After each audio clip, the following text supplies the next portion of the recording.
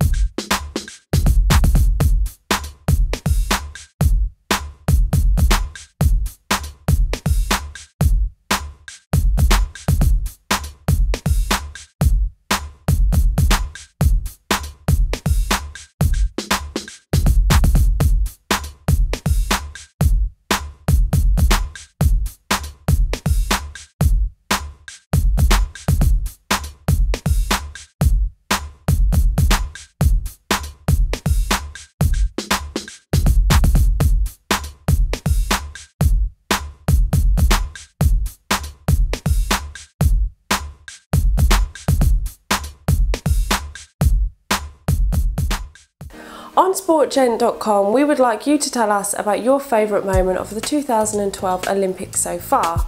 Let us know on our official sportgent.com page in the comments section below. Get typing. Typing.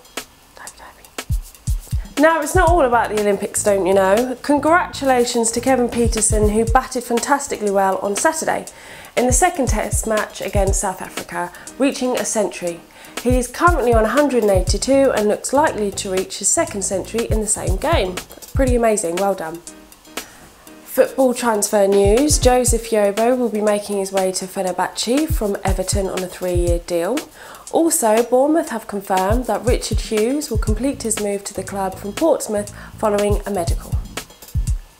Oat bran can make you last longer when doing endurance-based exercises, believe it or not.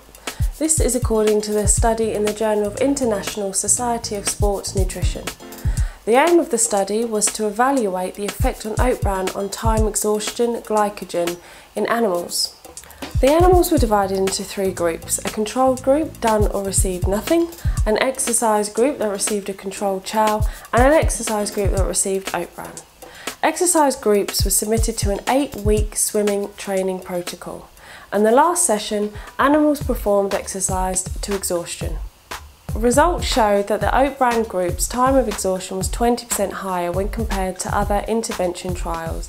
Also, glycogen stores in the solulus, that's muscle on the side of the calf, were 59.7% higher than other groups. In conclusion, having oat bran rich diets can retain glycogen stores for longer, which would be particularly useful for those of you who do endurance-based exercise. Sportgent.com is now optimised for mobile devices. If you have an iTouch, an iPhone, you can have Sportgent.com as a web app simply by tapping Add to Home Screen. Speaking of apps, app of the week is CoachNote. It allows you to use a variety of sporting templates to correct practices with a range of drawing tools. You can draw out tactics, record screen and play them back to your teams. For more on CoachNote, check out our full review here. Let's just say we had a lot of good things to say about it. And that's your lot for the lowdown today on the 5th of August 2012. Be sure to leave your comment on your favourite moment on the 2012 Olympics so far. I'm Carla and you can catch SportGen when you want online at sportgent.com.